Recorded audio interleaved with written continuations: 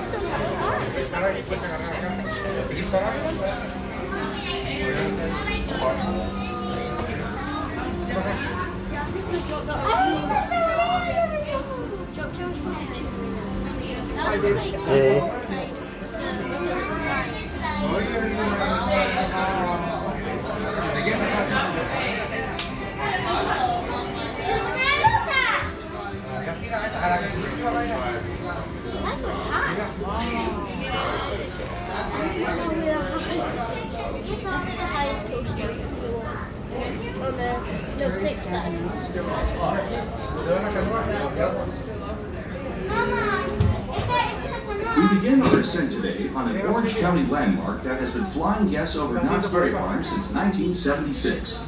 The Sky Cabin, which you are currently riding, was originally built in Switzerland and transported in several sections through the Canal to Knott's Berry Farm and has been soaring ever since. We would like to now direct your attention to outside the window as we tell you some of the sights you will see. To the south, you will see Hang Time, which takes riders up a 15-story lift hill and suspends them at the top before descending down a 96-degree drop. To the east, you will see many sights within our ghost town, Fiesta Village, and Camp Snoopy areas.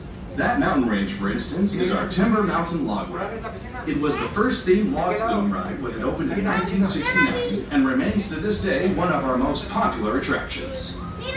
Just beyond those tall pine trees is where you'll be able to set up camp with the Peanuts Gang. Camp Snoopy, which opened in 1983, was the first theme park area that was dedicated to children under 12 years of age. In the distance, you can see an ancient Aztec temple, which is our Jaguar attraction, a family roller coaster that sends passengers on an exciting tour around Fiesta Village, through the loop of Montezuma's Revenge, and around Reflection Lake. Speaking of Montezuma's Revenge, it opened on May 25, 1978, making Knott's Berry Farm's longest-standing roller coaster. Montezuma's Revenge is an exciting ride that catapults passengers out of the station at 55 miles per hour. After a moment of weightlessness, the train zooms down the tower backwards, goes back to the loop, and passes through the station up a second 112-foot